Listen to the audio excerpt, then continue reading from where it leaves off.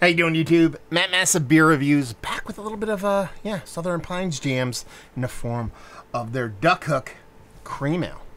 Yeah, this comes courtesy of my boy Oak Ridge. He dropped me off a Southern Pines last time he did a beer drop, and I dug it quite a bit. He dropped off a couple more this time. Got some cream ale up in this piece, so I'm pretty excited. Label-wise, I'm not going to say I like it, but there's something about it just being a cream ale and having this kind of goofy, kind of cartoony-ish kind of artwork on it. Just kind of makes sense for the beer, so I'm not going to say I hate it either. Yeah, I mean, what does that look like? Ladies and gentlemen, that looks like a cream ale. Yeah, rich, clear in color, soft carbonation. It looks like your classic kind of Kolsch Pilsner kind of thing going on. Just this almost extra bit of cleanliness to it. A little bit of sweet magnifying glass kind of clearness to it. Let's see if we can get a nose on it. Oh man, that is all the parts of a cream ale. Now, for a cream ale, for me, more specifically, it shares a lot of attributes of a lot of beers I like. It has that crisp, clear kind of crispness that you'd expect from a Pilsner, but it doesn't have, or lager I should say, but it doesn't have that kind of lager yeastiness to it. It does share a striking similarity sometimes to like Kolsch's, to where I get this kind of little fruited melon kind of thing. I'm getting that in here.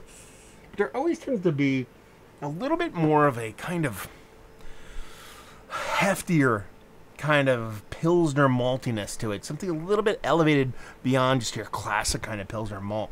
Crisp, clean. It smells every bit of a Kolsch / lager without the lager yeast. Let's dive in. Cheers.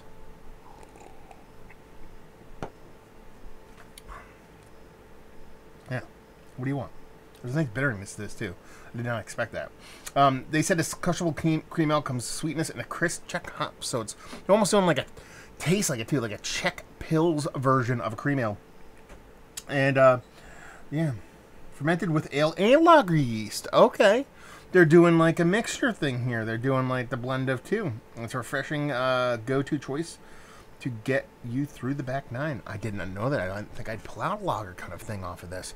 Yeah, it's really malt-driven, especially in the nose.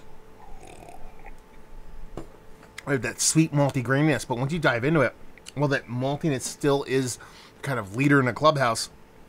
You do get a decent, for its ABV and its size, you're talking about 4.3% cream ale.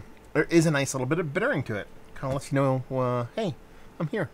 Not just a basic beer. I got a little bit going on. It's not necessarily a bad thing. I like it.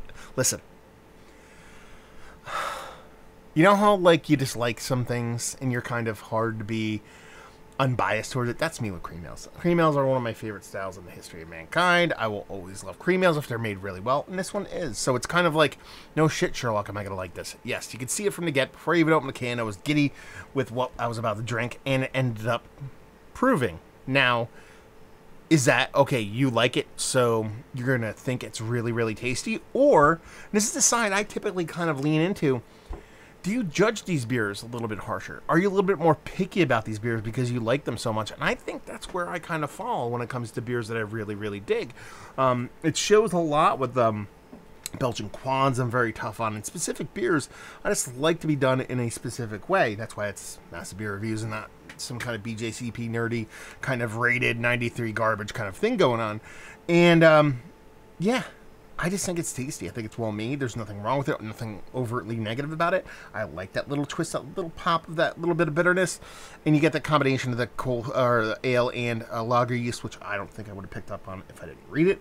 But it lends itself to a little bit more kind of crispiness. Yeah, good beer. What can I say? I dig it.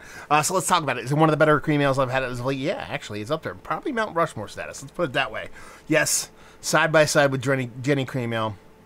King should have fucked me out when it comes to cream ales. Value and availability, no idea. Oak Ridge, let me know it's what, or anybody else down there in, what are these guys, North Carolina, I believe? Yeah, Southern Pines, North Carolina, who'd have thunk it?